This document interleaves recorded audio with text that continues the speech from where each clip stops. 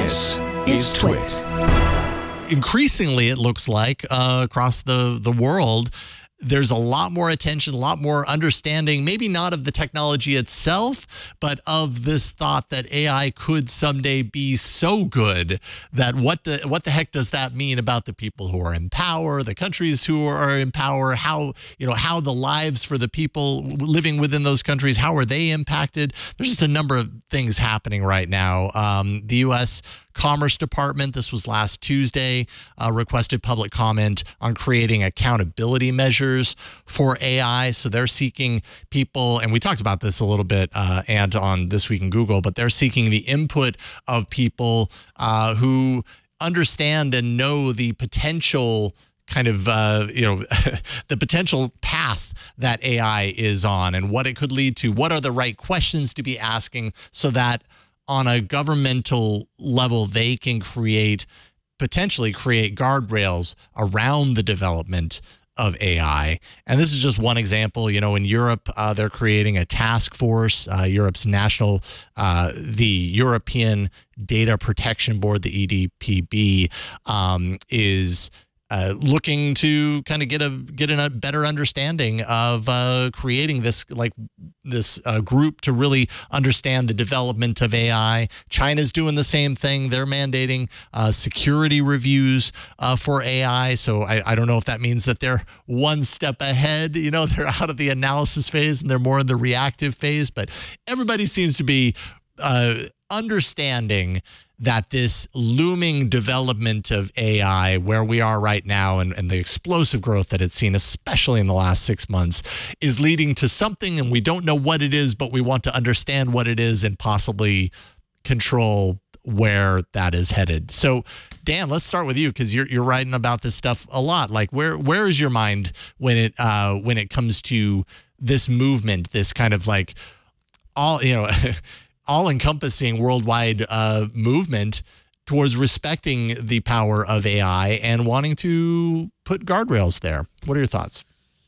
Well, I hope we can regulate it better than we did social media and have a little more nuanced and sophisticated take by our elected representatives than we have had in the past. Ant, you've got a take? Yeah, I wanted to ask you, Dan, because government is wanting to try to figure this stuff out.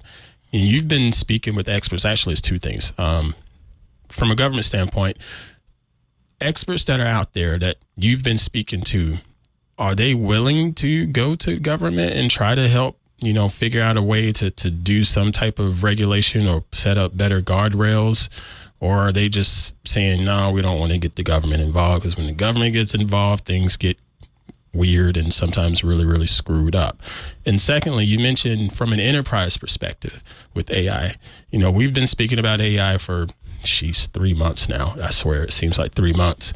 And the stories are either really, really big, rah, rah, rah, where AI is awesome, or gloom and doom on the other side of things, never really much of a middle ground. But what on the enterprise side of things is making this something that could be really, really practical? Because speaking as a creative, I could see where AI can hop in and make things better for me. And I have used it recently for things to make it better in a workflow standpoint. But enterprise, I can't really wrap my head around it, probably because I've been away from it for quite a while now. But what is AI going to do on the enterprise side of things? Well, and actually, I'm very curious when it comes to regulation.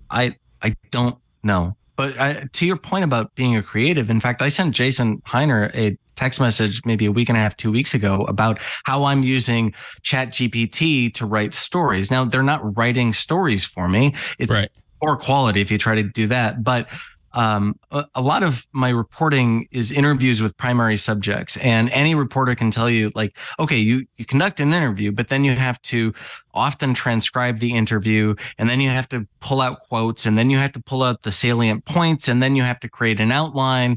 And that's the first thing I do is create my outline. But that whole process can take several hours. And for some people, I'm a slow writer, so for some people it can take longer than that. What I have used ChatGPT for is, hey, please summarize this transcript, pull out the 5 most interesting quotes, and of course you go back and you check it, and you know change it. It's not always the best, but it does a pretty good job of finding those quotes, and then pull out the main points of what this person talked about. And I'm telling you, I've used it for every single story I've written for Jason in that same way, and it's great. It saves a ton of time. It compresses the amount of time I would spend doing those kind of routine maintenance tasks, and allows me to think about the story. And I think write better stories because I'm spending more time writing and less time doing all of the mechanics. Yep. But I'm curious what Jason has to say, Hiner has to say about the enterprise, because that's that's going to be a whole huge shift. Yeah. So it really comes down to one thing primarily, which is automation. Okay. And they've been working on this for a long time, right? And part of, I think, what the new level of generative AI could do is we've been able to automate like one little thing here, one little thing here, one little thing here. And I think that this is like, what we're seeing is like the ability to create a string of these automations that then all of a sudden is like you've taken a big chunk of the really repetitive, mind-numbing, work out of it. And when we really thought this was going to happen, and it really has been happening with manufacturing for a long time. But now it's happening with a lot of the knowledge work, right? Because we're realizing ChatGPT is helping us to realize, to just the point that Dan did, that there's a lot of repetitive things that are somewhat easy to automate. In Dan's latest interview, Gertzel says, what we've discovered is you don't have to be particularly innovative to automate a lot of knowledge worker work. Shockingly, I'm summing it up. That's like my, summing. Watch the interview. It's an awesome interview. It's only 20 minutes. You will be thankful that you did. But I think his point is that there's a lot of opportunities for automation that really were kind of not on our radar, and now we're realizing, like that. I would be interested to hear the ones that you're using, and you alluded to the fact that it's enabled you to streamline a couple things with your creative workflows. There's some things inside of Photoshop or inside of like DaVinci Resolve that utilizes AI in the GPU on your computer. Inside of Photoshop, if you're trying to cut someone out of a background, that used to be a tedious process of going through and making the selection properly, especially if they had hair, unlike myself, and pulling them out cleanly to put them on a different type of background. And now it is literally one click, and it's done in about 3 seconds of analysis, and Adobe Sensei, its AI, will fix it and pull it out for you, and it's done. And on DaVinci Resolve, doing that inside of video, it's even more task intensive there. But with the AI, it's literally just click and drag, and it does the selection and pulls it right out within a couple of seconds. It's really fascinating. And you're talking about automation in enterprise. It sort of reminds me of the recent episode of This Week in Enterprise Tech here on TWiT TV. There was a security story where some employees were terminated, but yet their credentials were still available to them down the road months later because there was a checklist that got missed, and maybe they couldn't log into this box or server or what have you, but they could log into this one and things like that. And I was thinking about, because I haven't seen Microsoft Active Directory in probably 10 years now, and I remember we had processes and procedures and going through and making sure everybody got ticked off. The boxes got ticked off when people were terminated, because there was all types of group policies and security measures for, they could access this folder and that folder and so forth.